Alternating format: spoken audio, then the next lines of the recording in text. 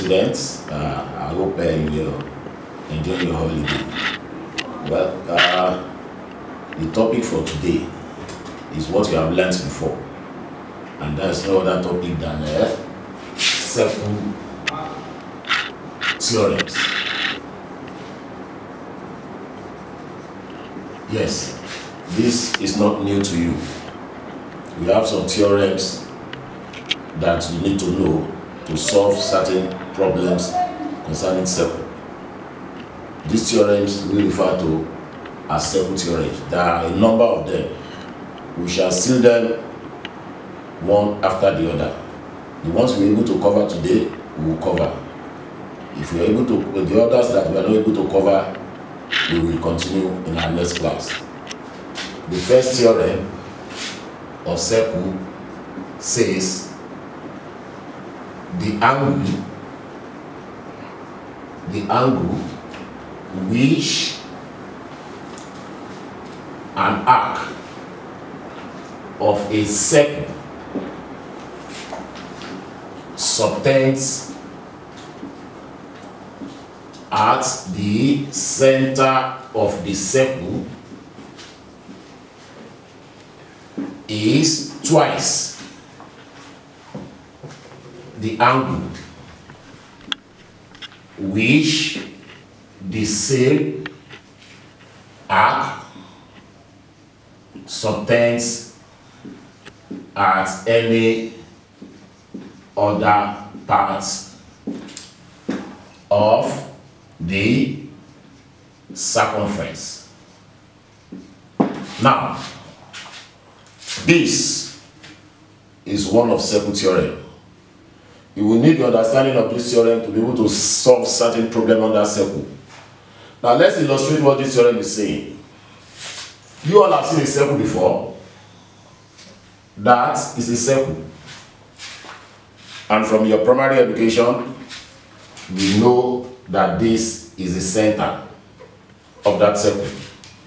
We also know that this point to this point, which is any part of the circumference, is called an arc. Now let's break this theorem down. This theorem is saying that this particular arc from here to here, this arc, any angle that this arc makes at the center, that is this angle.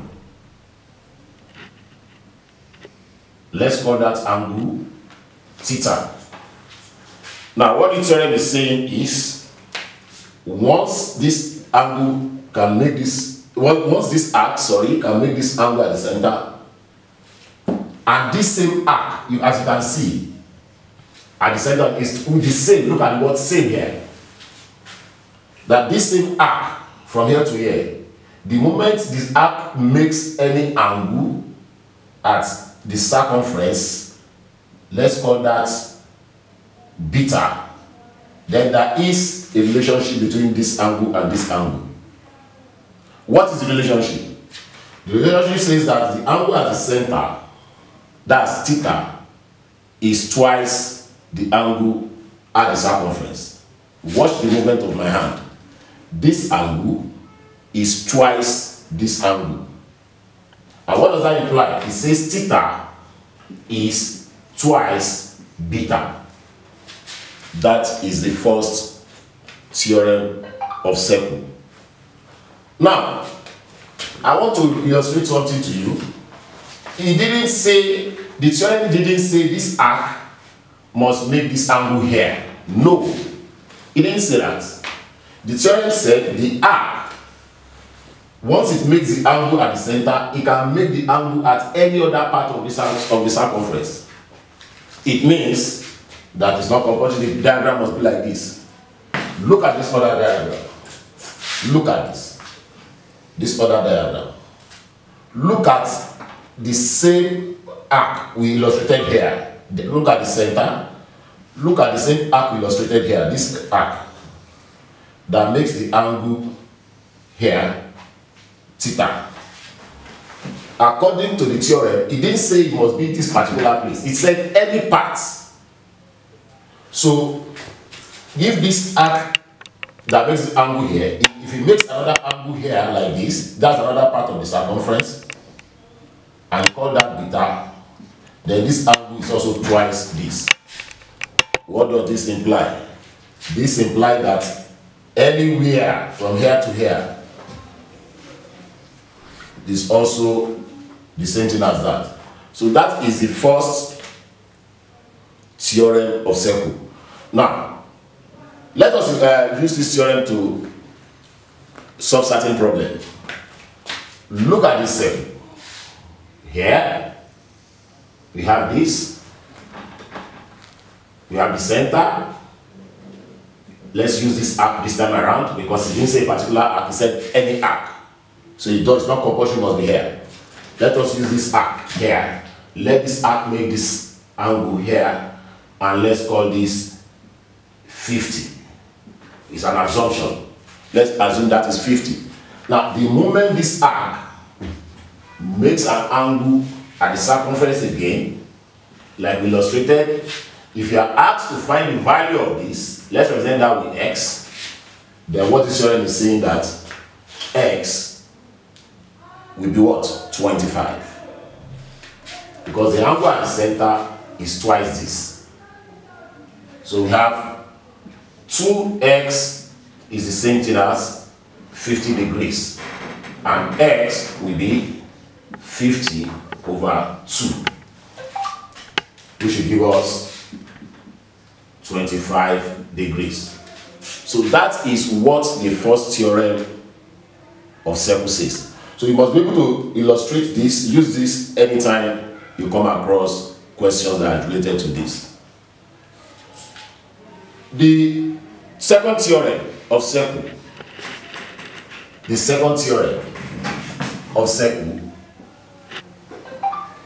is what we are going to go into now. What does the second theorem say? It says angles in the same segments are equal. That's the second theorem. Let us illustrate that with a diagram.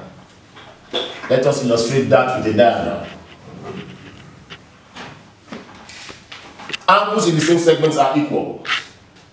Now, this is the circle. Of course, you have to draw another circle again because we are dealing with circle theorem. And what is the segment from your primary education? If you divide the circle into two parts, this is referred to as a segment. This is referred to as another segment. Can you see that now? Just like you are cutting your oranges. You know the part that you always wish to give out when you cut your orange into two. You know the part you always wish to give out. So that is one segment. The other one is another segment. Now that part that you normally give out when you cut your orange is referred to as the minor segment because it's a small part. The other part is referred to as the major segment. Now, what does this theorem say? It says angle in the same segments. It said angles. Those are the keywords. In the same segments. Now, what this theorem is saying is this. Let's concentrate on this segment. This angle, this one here, this angle, that's one angle. Of course, when we say angles, we are talking of more than one. Look at this angle again. This one is in this segment. Look at this angle. Let's call this beta. If you look at the diagram very well, theta and beta on the same segment, they are on the major segment. What this theorem is saying is anytime, anywhere, that theta must be equal to beta. That's what this angle is saying, that theta must be equal to beta. It implies that if you look at the minor segments too, if you make any angle there, more than one, look at this, and look at this. If you call this x, and you call this y, this second theorem is telling you that the value of x and the value of y must be the same. Now, let us use numbers to illustrate this. Let's use numbers to illustrate this. How do we make use of this? How do we solve problems relating to this when it comes out? Now, when we said we are going to use a diagram to illustrate this. Look at this circle. Oh, look at this circle. Look at this. This is the center. And this is one segment. And this is another segment. Normally, they won't draw this line for you. Normally, I'm just using that to illustrate. Now, look at this angle here. And look at this angle here. If you have here to be 50, for an example, and you're asked to find this, it implies that your theta here must be equal to 50. Is that clear? That is what we mean by saying angles on the same segment are equal. If this is 50, this is 50. That is the second theorem for circle. Now, let us move. Remember, the first theorem says this. If this is 50, then this is 25. I'm just taking it back a bit so that we can get the flow. Angle at the center is twice angle at the circumference. Another theorem, the one we just finished discussing, angles on the same segments are equal. Now let's move to another theorem, the third one. The third one. What does this theorem say? This theorem says angles in a semicircle is equal to a right angle. Now, what does the right angle mean? A right angle means an angle that has a value of 90 degrees. What does this diagram say? It says, what does this theorem say? Sorry. It says if you have a circle, it said the angle must be in the semicircle. Now, what is a semicircle? A semicircle is half of a circle. Half, if this is the middle. So the upper part is a semicircle, and this part also is a semicircle. Semicircle because it is half of a circle. Now, what is this theorem telling us? This theorem is telling us that this angle here, this one, made on this semicircle, this value of this angle is 90 degrees anywhere. How that's clear? There is theorem, the first theorem that says angle at the center of the circle is twice the angle at the circumference. Another one says angle on the same segments are equal. And this one says angle in a semicircle equals right angle. Now, there is a mistake students normally make here. Let me show you that mistake. Look at this.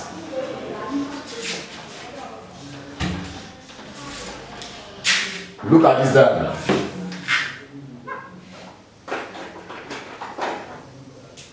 Look at this.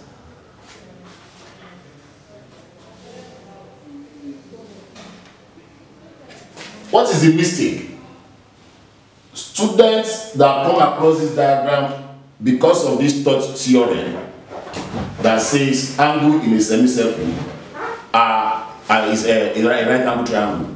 Students that see this diagram I want to relate it to that theorem, can assume that this is 90 because the diagram actually look alike. Look at this diagram, look at this diagram. They look alike. And if you consider the theorem that says angle in a semicircle is a right angle triangle, this is the correct one. If you call the value of this angle 90 degree, it is very incorrect. What is the reason? There is a sign in this diagram that shows that this is a semicircle, but that sign is not there. What is the sign? The sign is this point. If the line does not pass through the center, or the center of the circle is not illustrated in the diagram just like this, please do not assume that this is 90 because it is definitely not 90. But remember, reason, you must see a point there, or when you see the diagram, they will tell you that let's assume this is A and this is B.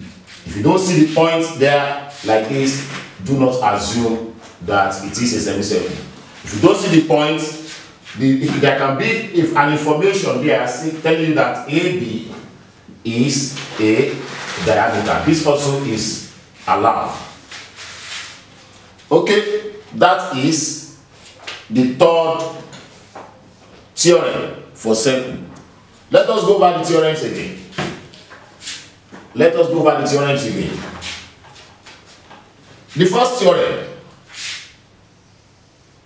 angle at center, this angle is twice this angle, x, y. X is equal to 2y. That's the first theorem. Second theorem, this segment and this segment, this angle x, assume this is y. The second theorem says x is equal to y. And we have the third theorem. The third theorem that says angle in a semicircle, provided this must be a semicircle, this angle, this one is 90 degrees. That is the third theorem. Now let's move on. We have some more of them. We are going to look at another one, which is another theorem for circle.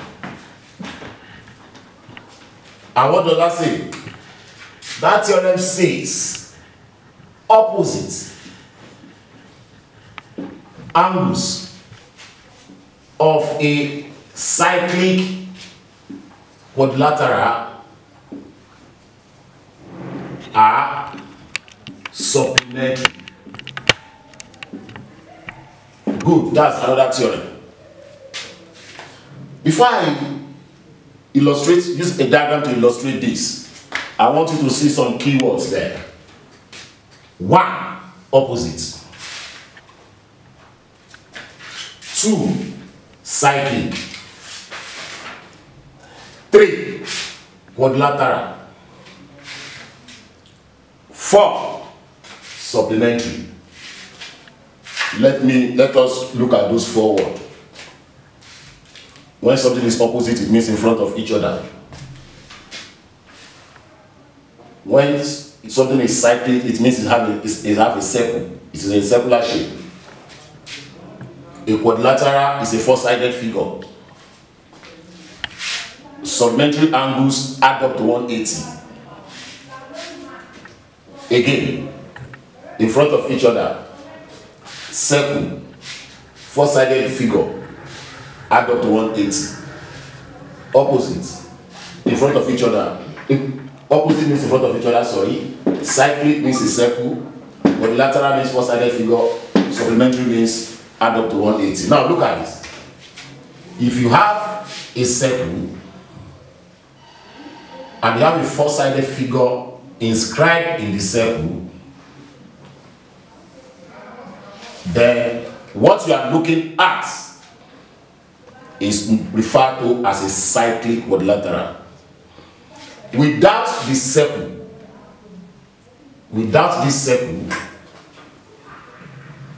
it is referred to as a quadrilateral. This is a quadrilateral. But the moment you inscribe it in a circle, it is like that, like this. Or let us make it more beautiful. Look, if you have a circle, you have four-sided figure, that's a quadrilateral now. This is referred to as a cyclic quadrilateral. Now, what's this theory telling us? He said in this diagram, opposite angles in front of each other, this angle, X, where is the angle opposite it? Here, Y. He said opposite angles, X and Y, of a cyclic quadrilateral in this diagram are supplementary. Add up to 180. X plus Y must be equal to 180 degrees. That's what this theorem is saying. In such a way, if this is A, the one opposite it is B. Also, A plus B is equal to 180. Now, what are we trying to say? If by tomorrow you come across a diagram, probably in your objective, and you see this, and you see this diagram, and you have a value of 100 degrees here, and this value is unknown, why? And you are asked to find the value of Y. To find the value of Y, you will make use of this theorem. What does that theorem say? Opposite angles of a cyclic quadrilateral are supplementary.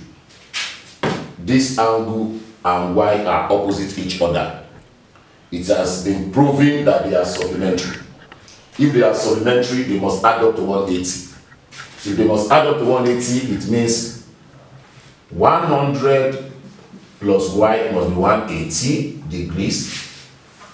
And you collect your like terms, you have Y will be equal to 180 minus 100, which is equal to 80 degrees. So we have that as the fourth theorem. So what are we going to do now? We have other theorems that we will look at by the next class. But for now, let us move round these four. Let us take it one after the other. Let us use some exercises to take it one after the other. Look at this. Exercise example 1. If I have this, and I have this as 60 degrees, and I have this as X. If I'm asked to find the value of X, I will say 2X is equal to 60 degrees. Now, where does the 2 come from? The first theorem says the angle at center is twice. The 2 comes from the word twice. That's how this is come from. So you have X will be equal to 60 over 2, and that is 30. Theorem 1. Theorem 2. If I have this diagram, this, and I have this as 80 degrees, and I have this as X, and I am asked to find the value of X. The value of X in this case, X is equal to 80 degrees. How? the second theorem that we discussed today. Angles on the same segment are equal. Another illustration of this. Suppose this is not 80. Supposing this is 2 and this is 100 degrees, and you are asked to find the value of P. If you are asked to find the value of P, according to the second theorem, you just say if the angles of the same segment are equal, then 2P must be equal to 100 and P must be equal to 100 over 2. And that, what does that leave us with? That leaves us as P equals 50 degrees. The third theorem, let's use a diagram to illustrate that. Look at this. This is the center, and this is a diameter. Remember I told you that this point must be shown in the diagram before you can use the third theorem. And you have this diagram. If you are given this as x, and you are given this as 50, and you are asked to find x, you can make use of the third theorem that says angle in a semicircle equals 90 degrees. With the third theorem, you just say this is equal to 90 degrees because it is a semicircle. And by the time you add the three angles together, which you did in your primary school, sum of angle in a triangle is 180 degrees.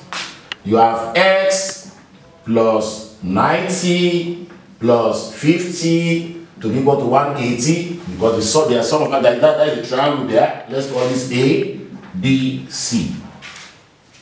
If you do your arithmetic here, you have x plus 140 equals 180, and x equals 180 minus 140, x equals 40.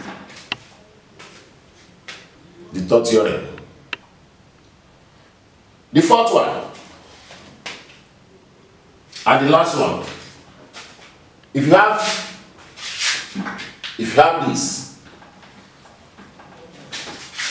this diagram, and you have a cyclic quadrilateral here, you call this 120 degrees, and you call this 120 and this y is an assumption, and you have to find the value of y using this last theorem that says opposite angles. You can see that 120 and y are opposite each other. Opposite angles are supplementary. Supplementary means they must add up to 180. Y plus 120 is equal to 180. Y equals 180 minus 120, and y equals 60 degrees. So these are just some of the circle theorem that we're able to cover today. By the next class, we will continue from here. Don't forget, angle at the center is twice angle at the angle at the center by an arc is twice angle at the circumference. Angle at the same segment are equal. Angle in a semicircle equals 90 degrees. Opposite angles of the side quadrilateral are supplementary. I hope you have enjoyed the class, and I hope if any of these things you have forgotten, this is an avenue for you, an opportunity for you to remember again. So till we meet same time next week, I will say goodbye.